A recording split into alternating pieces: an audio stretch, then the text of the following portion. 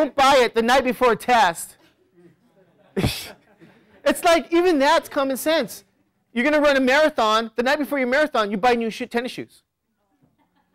What happens when you wear your new tennis shoes in the marathon? You look good. You look good, but then you get a bunch of blisters and you can't even complete the marathon. You know, you see what I mean? So negative around here. It's so negative. It's common sense. You know what it is? It's doing everything you can to do what? To succeed and win. There's strategies. Yeah. How did I get the what? You're working backwards on your Z table. You're getting as close as you can to what? 0.4500. That corresponding Z value, because your table that I gave you works for only pictures that look like this. From 0 to some positive Z value. So that is 45%. You're getting as close as you can. You're going to see an asterisk. Well, yeah, exactly. Yeah. Exactly. I have a question. You got 2.739. Why did you cross out the first one?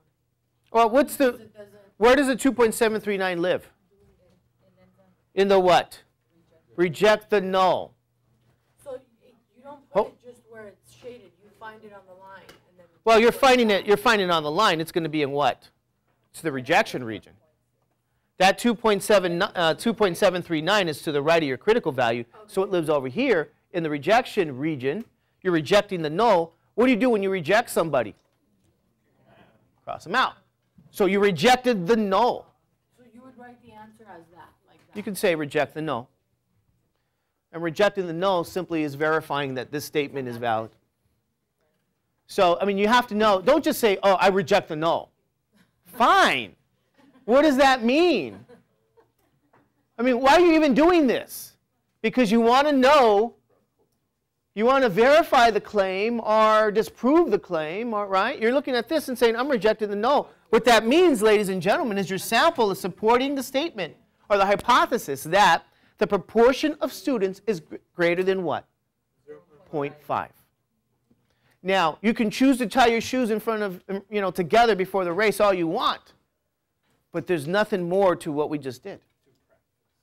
There's nothing more. It's just that you're going to compute these values, plug it in your calculator, see where it lives in your decision rule, and that's what it means. Your sample information via the test statistic is going to support one of these hypotheses. Maybe it's supporting your claim, or maybe it's not. Okay? See what I'm saying? Let's look at the next example. Can I get rid of this right here? Your procedure, you guys have that already?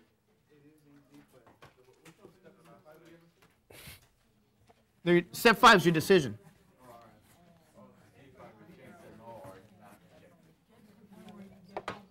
Here we go. Example. This was step 5, your decision. The mean study hours per week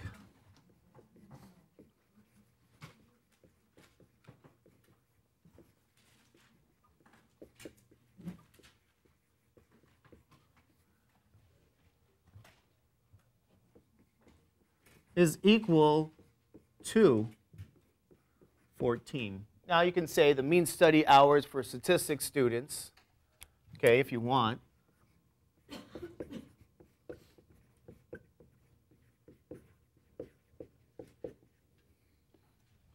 Okay, a sample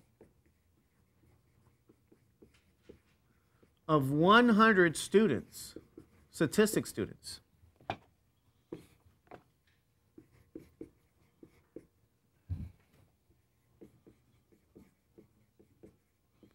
Reveal a mean of what?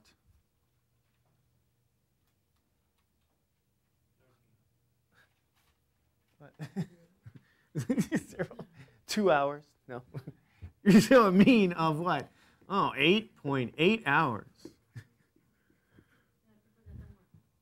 With a standard deviation of 2.5 hours. That's not very consistent, right? You know, the consistency is a high value. That's standard deviation, is consistency.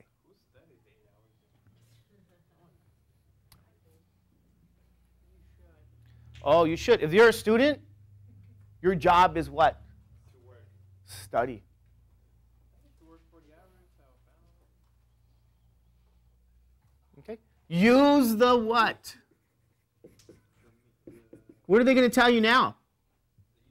Use the 1% level of significance to test this what? Claim.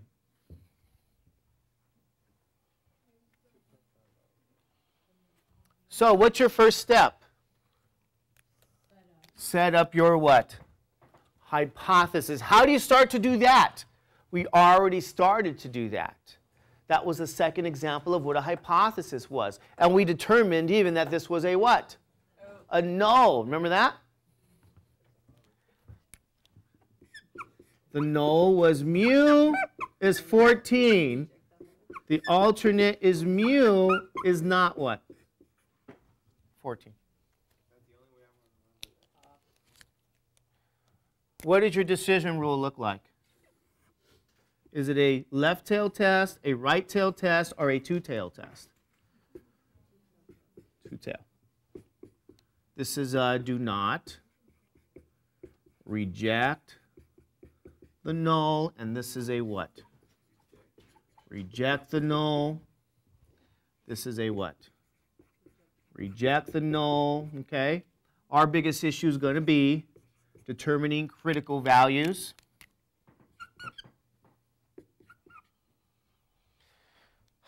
Now, how do we determine critical values? Only through what? Knowledge of... How do you determine critical values?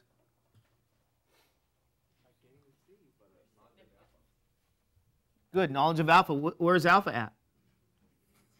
Is that alpha? What does that mean, that alpha is 1%? Does that mean you got two tails now? You got two tails.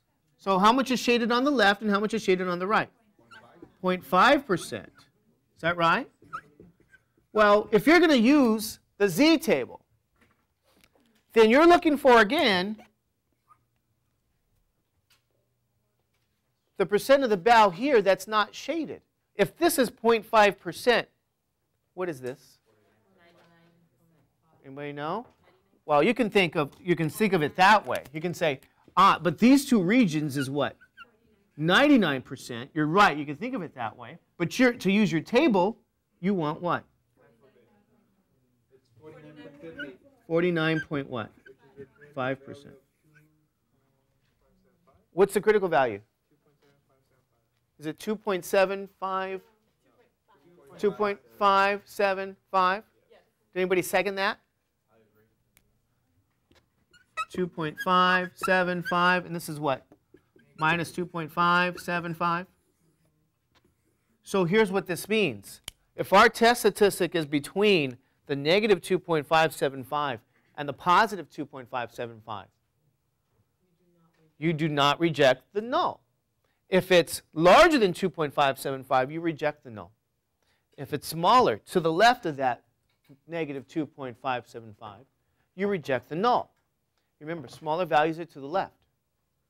So your sample is going to give you information to use in your test statistic. Okay? Now, did they give us sample information?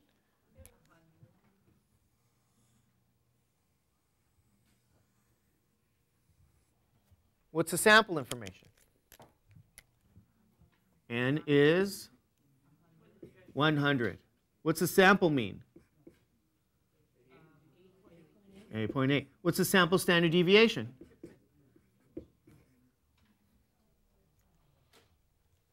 Okay? Now, again, I'm going to write my test statistic here, this portion of the board, because I want to use all this information. What's your formula? Test statistic is x bar minus mu over s divided by the square root of n.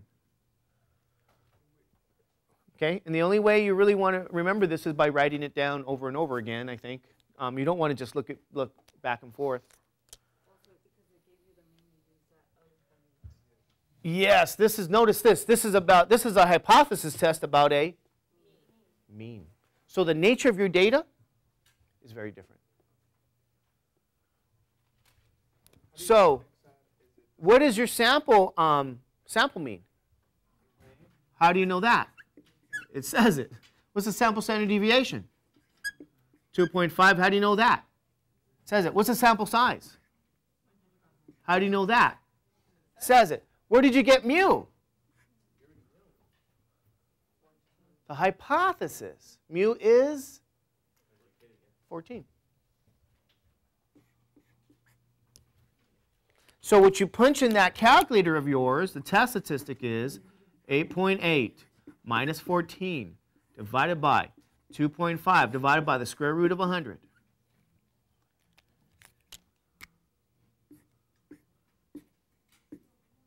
Put your parentheses, if you use those calculators, put your parentheses this way. You got the numerator in parentheses divided by what you have in the denominator. If you do it that way, you hit it all, you can just hit enter and get your answer.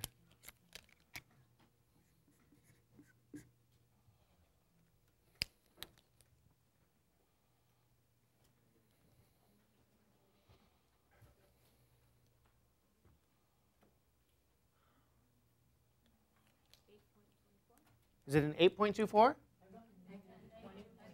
It's going to be negative. You know why? Because 8.8 minus 14. Negative 20.8? Wait a minute. That's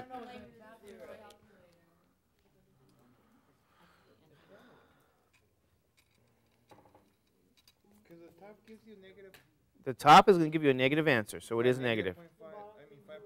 Divided by 0.25. 2.5 divided by square root of 100, which is really 10.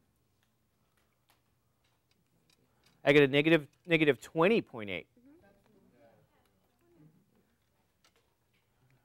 You want to enter it this way. Negative 20.8. Okay.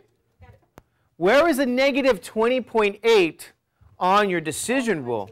Geez, it's way over here. It's probably on the other side of the board. What's the point?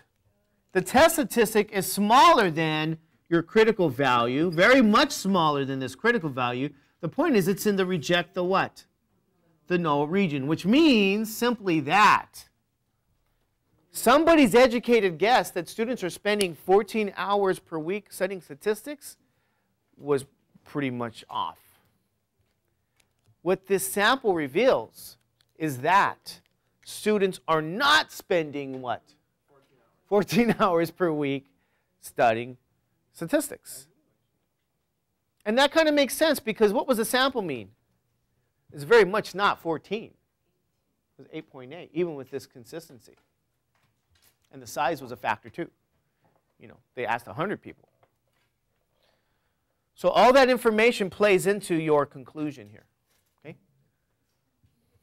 Quick question. What really matters, the actual answer, the number, or identifying whether it rejects the null? Well, the test statistic the test statistic tells you what to conclude. But as far as like what gets graded on the test, it's going to be, we need to come up with the. Well, okay, very good question. What's getting graded? I'll tell you you want to know what's getting graded on the test? The word. Everything. That you know which formula to use. Everything. In other words, I'm going to look at the hypothesis. I'm going to look at your decision rule, meaning I'm going to really look at your critical values. I'm going to look at the test statistic value, and I'm going to look at your decision. Because what some of you guys think, you're going to say, I have a 50-50 chance of getting these answers right. Just guess. Reject the null. Do not reject the null. And you go to work with that game plan, and you are done. They're going to fire you, and you're going to cry. And you're going to go, oh, what's why, you know. You're going to say, Mr. Judge, he taught me how to do this, but he didn't look at my critical values. I just guessed on his test.